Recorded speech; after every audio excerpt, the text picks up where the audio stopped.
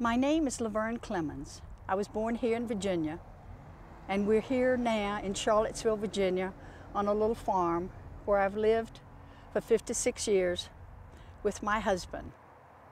We've raised 4 boys here, 9 grandsons, and we've had a good life. My husband is a good man, and I love him. We've learned a lot together, and we've shared a lot together. I've been worried about my husband lately. He has a lung condition due to smoking, called emphysema.